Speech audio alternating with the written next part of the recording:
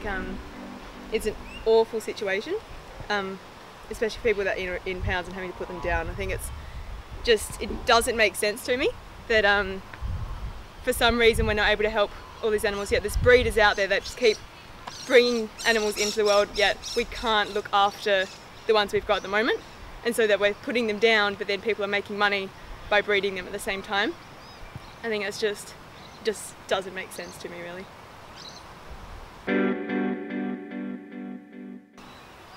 I think euthanasia should be a last resort for an animal. It's probably not the prime motivating factor.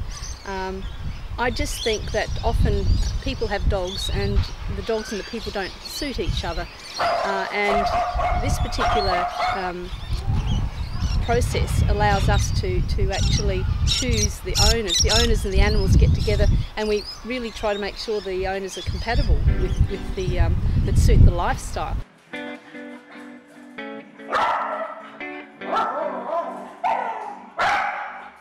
I remember the first dog that I had wasn't really suited to my lifestyle. I wasn't all that active then, and I had a very active dog, and that made for a lot of problems.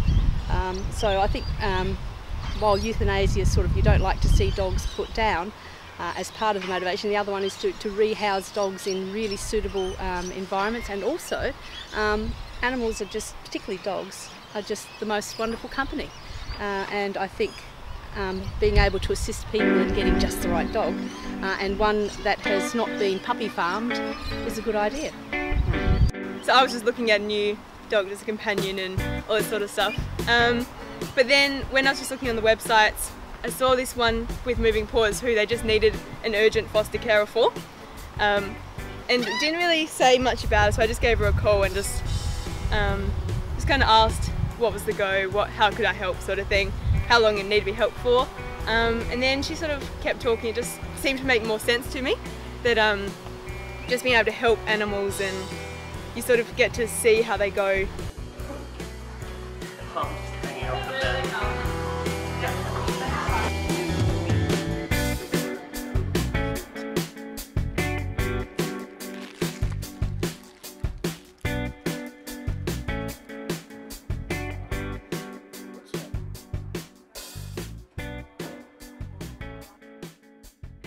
Yeah, there's definitely a bit of a pattern.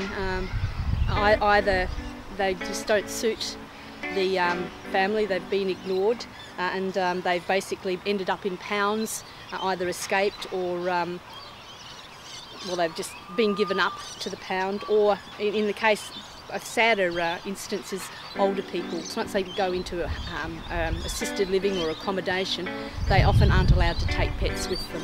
So often we get pets from older people, or people who've had to give them up because they really can't look after them. But others we get because they've gone into the pound situation and the pound has looked after them for a while, and particularly in some pounds, particularly in New South Wales, they put the dogs down.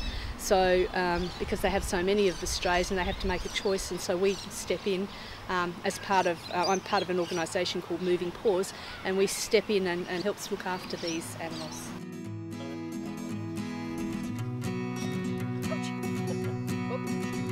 Having a pet is a very big responsibility. You need to stay home and mind your pet, or have someone who can look after it.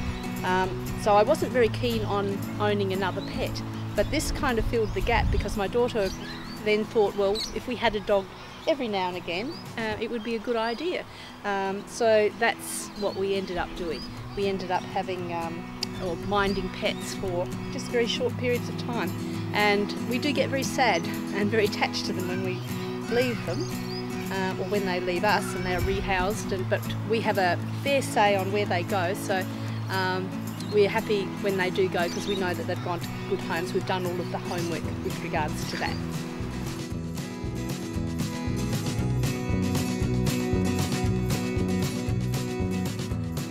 Even those that are looking, just if you want a dog, definitely adopt, don't shop. So going even to the pet shops, even though they look so cute, they've come from places which are supporting puppy farms and just the terrible treatment of dogs. So you really want to know where the dogs come from, and that by being able to adopt them, you're able to save one animal.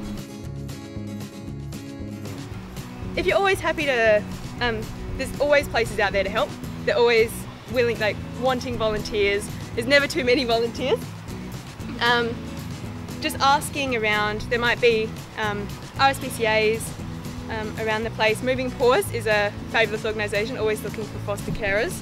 And there's numerous shelters around the place, so just any sort of help you can give, whether it's adopting a dog, foster caring, or just a donation, anything like that is invaluable, really.